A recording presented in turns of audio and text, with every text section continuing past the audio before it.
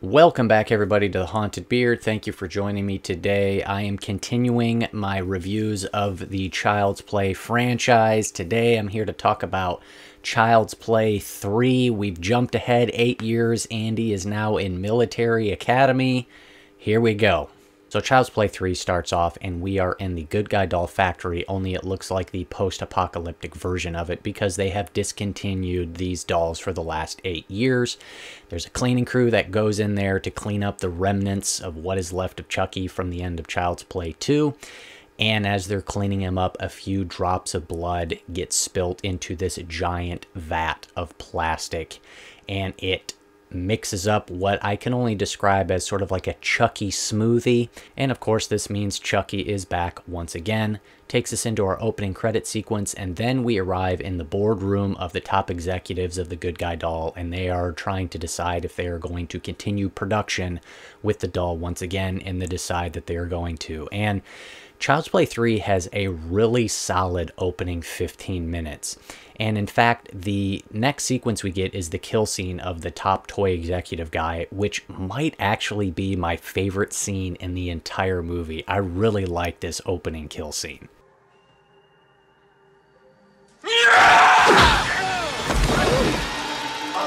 I love kind of how prolonged and drawn out the scene is. They really kind of savor the suspense. I really love just the stalker vibes that Chucky gives off here. I wish they would have kind of implemented this a little bit more throughout the film. I just like how Chucky is just really savoring every moment of getting to kill this guy, and you can just tell he's having an absolute blast doing it.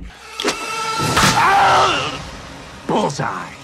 It's just such a great kind of prolonged scene where Chucky is just in his element and really just enjoying himself. And Chucky just starts toying with him, and again, he's just savoring every moment. We get a solid kill. We get a great line from Chucky after the kill, and this opening kill is just a blast. Just like the good old days. Nothing like a strangulation to get the circulation going. Then Chucky figures out that Andy is now at Kent Military Academy. Somehow he's able to find this out by hacking and logging onto the toy executive's computer. I don't know why that information would be on there. I thought that was just hilarious. But anyways, he knows where Andy's at now. He's at the military academy, and that gives us our new setting for Child's Play 3. And I like the military setting here. It's kind of just obviously a nice change of scenery. They take us out of sort of the city, the home apartment of the first two films, and give us a totally different setting. I think that's a good move there. And Andy is a bit of an outcast. He kind of gets bullied. He runs into the sergeant who's quoting Bible verses at him in the most like condemning sort of way. Then he runs into what is like the most over-the-top and intense barber ever. The Romans invented the military cut. You know why? Why? Keep their hair short, so their enemies couldn't grab a hold of it in battle and slit their throat. And Child's Play 3 also changes things up a little bit too, in that Andy is no longer the main target. He now has to kind of become the savior. And the main target is one of the young kids at the academy named Tyler. And Chucky reveals himself to him, and he tries to become his friend ultimately because he is wanting to now take over and possess Tyler. And so it's no longer Andy he's after. Instead, Andy becomes the one who tries to help rescue and save Tyler. Next, we get a scene where we kind of meet the rest of our main characters. We're introduced to the drill sergeant Slayton, who's just the worst. There's Whitehurst, the young kid who gets bullied. Then there's De Silva, the girl who is pretty much this kind of strong, doesn't take no crap sort of girl, and I think she's a pretty good character. She's definitely one of the better characters here. And this leads us to our next kill scene where a garbage truck driver gets crushed to death by Chucky. And this is a really good kill in terms of its idea. The execution, though, kind of leaves a little bit to be desired in terms of you don't really get to see much. You kind of see his hands sticking up out of the truck, and then it's a cutaway. And so it is a really brutal kill, but it is kind of, it's a cutaway, and so you don't really get the full gory effect of it.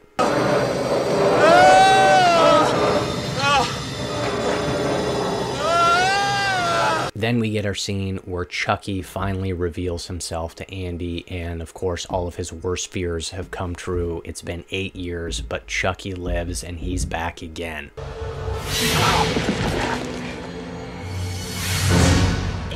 Long time no see, pal.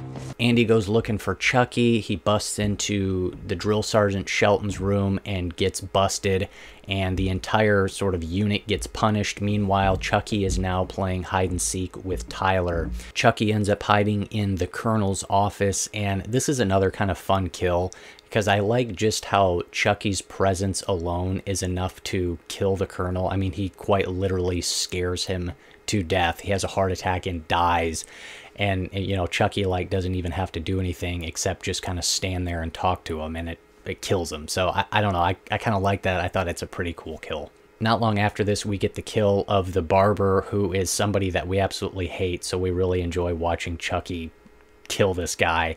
And this is just a nice bloody gnarly kill. He slits his throat with, of course, a razor blade. I think this is one of the better kills of the movie, and we get some good blood here. We get some just gnarly Chucky violence. It's good stuff. Presto, you're dead. And this takes us to our climactic sequence in Child's Play 3, the War Games. And Chucky has this diabolical plan where he takes everybody's rifle and substitutes out what are like the paintball bullets, I guess, with actual live ammunition.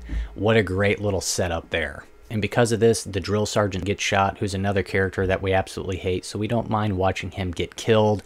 And then good old Whitehurst sacrifices himself for the betterment of the entire group by literally throwing himself on a live grenade. Chucky then reveals his master plan to Tyler and lets him know that he's really not a good guy, he's a bad guy. And Tyler runs off into the carnival nearby the woods where everybody's kind of camped out. And then we get our final sequence. And the ending here is pretty good. I don't like it quite as much as Child's Play 2, but I like kind of the production value of it. They go into the haunted house thing, and then you get kind of this like hell-type landscape, and Chucky gets his face sliced off, which is pretty cool. And then you get like the ultimate climactic moment as Chucky, Tyler, and Andy are climbing up Skull Mountain. And there's some kind of pretty good, you know, fun suspense and tension here. And then ultimately Chucky falls off the mountain into this, like, I guess this massive fan blade below and just gets chopped a bit. So it's a pretty fun sequence. Like I said, it's not quite as good as Child's Play 2, but it's pretty fun.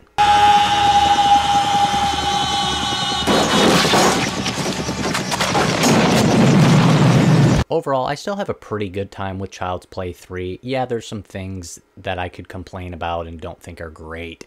The performance from the child actor of Tyler is not very good. I hate kind of singling out kids' acting performances. I sort of feel bad about it, but it's not great. You know, some of the dialogue and just some of the acting in general is kind of aim, but we're really here for Chucky, and Chucky, I think, brings it.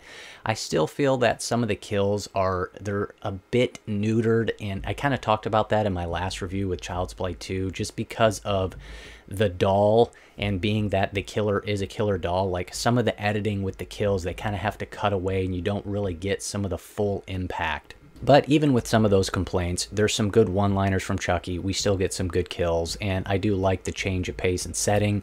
And I also really think that the opening 15 minutes is like pretty top-notch stuff. So all in all, I still have a pretty good time with Child's Play 3. I think I'm gonna give it like a 6.5 out of 10. So I still quite enjoy it. It's still a fun time. So now that wraps up sort of the, I guess, opening trilogy of the Child's Play franchise, because now it really kind of goes in a completely new direction where Chucky is now really the main character and main focus. So coming up next is Bride of Chucky. I hope you'll join me. And like always, if you like videos and content like this, it is all horror and thriller movies here on The Haunted Beard. Hit that subscribe button. I greatly appreciate it, and I'll see you next time on The Haunted Beard.